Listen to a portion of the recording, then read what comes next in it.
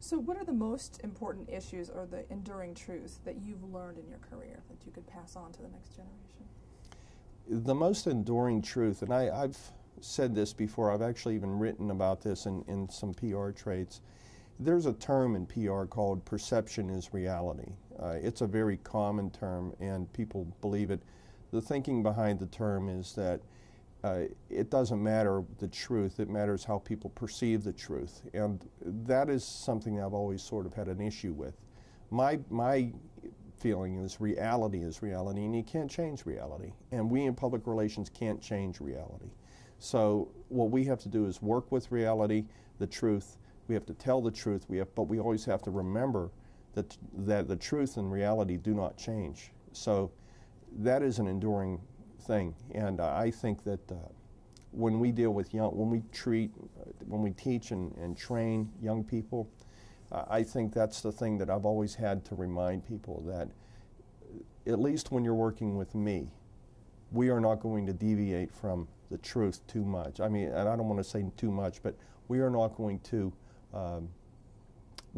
deviate from what we know is reality. The facts are the facts and they won't change, and we can't plead ignorance, and we can't give ourselves that out. Where some people, I think, in the field feel that you can play with factual data and create perceptions that may not be fair, and I don't agree with that. That's good. So our last question, briefly put, the Arthur W. Page Center at Penn State is committed to fostering integrity in public relations. Would you suggest a few ways that the program like this could be made even more effective than how it is today?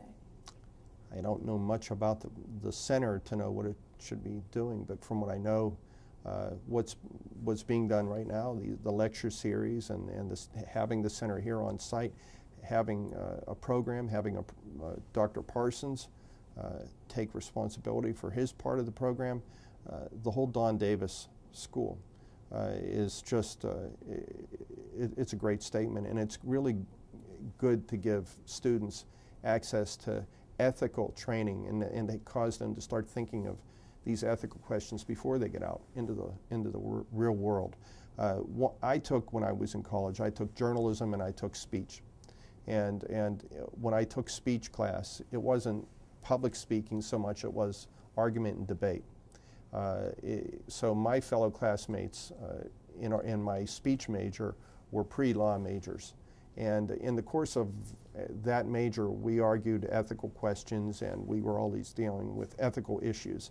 It wasn't an ethics major, but ethics came up quite a bit. I didn't really tap what I learned in college on the speech side of my major until I was probably in my 30s.